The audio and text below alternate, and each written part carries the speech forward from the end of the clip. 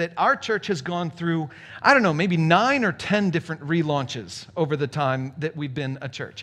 Every time we relocated from one building to another building, we had to update some things, and we kind of called it a grand opening or a relaunch or something like that. Every time we moved buildings, once early on, we changed our name from the Southside Church to Lafayette Community Church, and so we had to do a grand reopening for that one. So we've gone through a lot of times in our church history where we've done like these relaunch moments, and we're basically just at a relaunch moment again in a lot of different ways.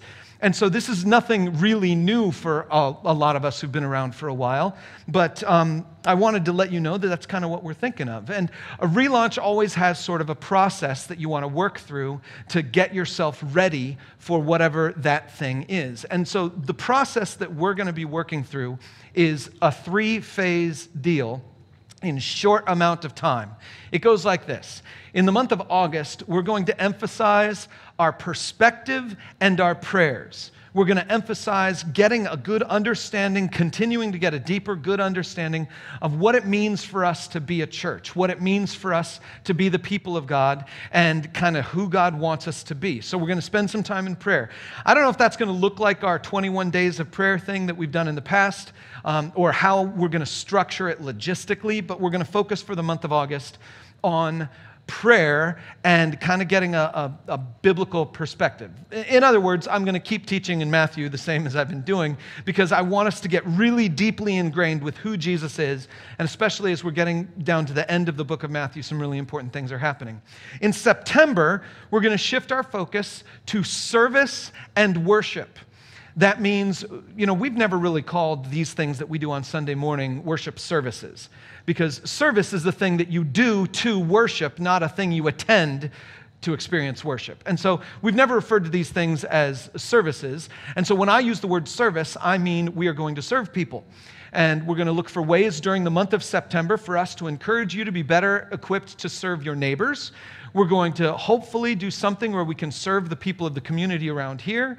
I'm going to ask you to come to at least one work day at the church so we can do some service around here and clean some things up and reconfigure some things. So September is going to be about service and worship. We're also going to be investing in our Sunday morning worship experience to beef up and strengthen everything that we possibly can so that our Kidopolis program is strong as it can be and all those other things, because the second Sunday in October, we're going to market that Sunday. We're going to advertise, hey, come back to Lafayette Community Church or come to Lafayette Community Church. We're going to have a specific message series that is focused on fresh start, because I believe there are lots of people in our community, in our city, who are just so frustrated with the different things that have gone on this last year that they also feel like they want a little bit of a reboot in their lives. They want a little bit of a fresh start in their lives.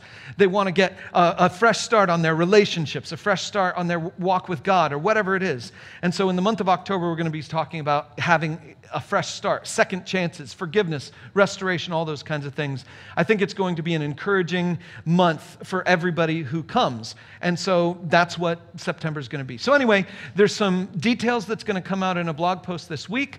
We're going to up our communication game over the next couple of months, and I want to make sure that every single thing that's going on around here, we're able to communicate back and forth with each other. Because basically, I consider all of you here in the room and all of you who are watching online to be the core group of our church relaunch.